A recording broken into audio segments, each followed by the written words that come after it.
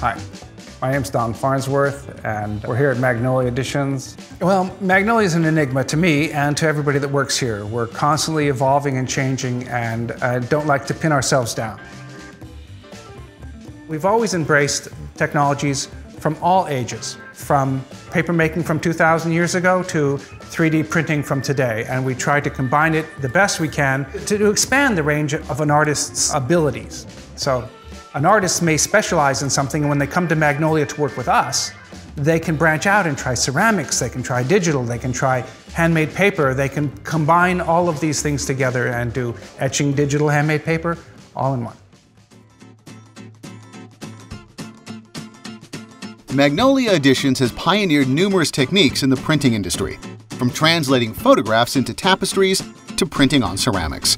Over the years, they've collaborated with many notable artists, such as Chuck Close, who recently worked with them on a project that brought them to the White House. Magnolia Editions utilizes an impressive array of different techniques to create beautiful works of art. The studio contains a sewing room for finishing the large-scale tapestries they are famous for. Another area is dedicated to papermaking.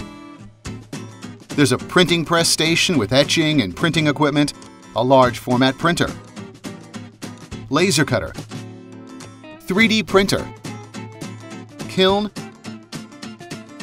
and a station dedicated to making pigments from scratch. All of this is to foster an environment of collaboration where each artist can create entirely unique works of art. We're not what we call a drop-off shop. You don't drop off work here and come back later. It never works that way. You have to, when you translate and work with artists, you need them as part of the process. The artist comes to Magnolia and suffers with us, or plays with us, depending how you look at it. One of their recent collaborations with Claire Rojas is a ceramic tile mosaic for the subway station of San Francisco's Chinatown. Each tile features a different Chinese fabric design collected from museums and private collections. Every tile is constructed using a unique blend of techniques, combining laser cutting, traditional hand casting, and modern printing. The team at Magnolia Editions sees every new project as a one-of-a-kind experience, each with the opportunity to create something entirely new. Their collaboration with Chuck Close began in the early 2000s while developing their process of translating photographs into tapestries. First, samples are created that show all the different color threads that will be used in the image. These are separated by type. For example, some have a metallic thread to make them shine.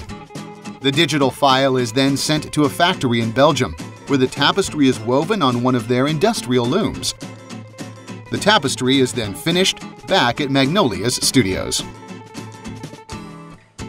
We had done some tests with tapestries, and it looked like it was a Chuck Close to begin with. It was a texture, it was in squares, it was exactly the way this artist worked, so I went to Chuck's studio and I showed him the idea. Chuck Close said, yes, let's go with it. Some other New York artists were like, I don't know. Is that really me, you know? So they've defined who they are. Chuck Close, on the other hand, he's happy to experiment. He says, inspiration is for amateurs. The rest of us just show up for work. And that's what this place is about. We show up, we work.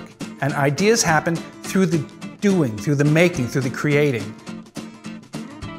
We publish at Magnolia. We don't like to focus on money, so that's why we like to publish. We don't like to say how much something costs, because it's like, well, we want to make the best art piece possible. How could possibly money come into that equation? So what we do is we work with artists, doing the best we can with the artists, spending as much time as they can afford and we can throw at it.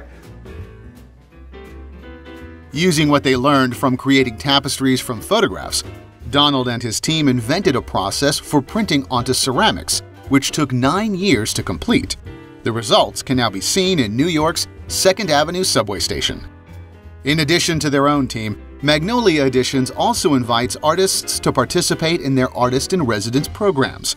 One such artist-in-residence, Guy Diehl, has been involved with Magnolia Editions for almost 30 years. Some of the things that we do here is to allow artists to work with materials that aren't available to them. And one is to make their own pigment. The first experiment was to make pigment from coffee beans. And the coffee beans were incinerated, they were burnt. So really those beans were carbon. And the idea was to burn the beans, crush them, and we have a pharmaceutical mortar and pestle on the premises that we can grind a very, very fine pigment with that. And if we can crush it, we can make pigment. I call the people I work with master printers because this is the term that is used. However, it's troubling to me that what we're really trying to do is make the best possible art piece for every artist that walks through the door. And so we're very experimental. And I find that the master printers of our day that were trained at Tamarin and places like that have a very confined idea of what it is to be a printer. And I like a broader interpretation. So let's just say, yeah, when we want to be, we're masters. And when we want to play, we play.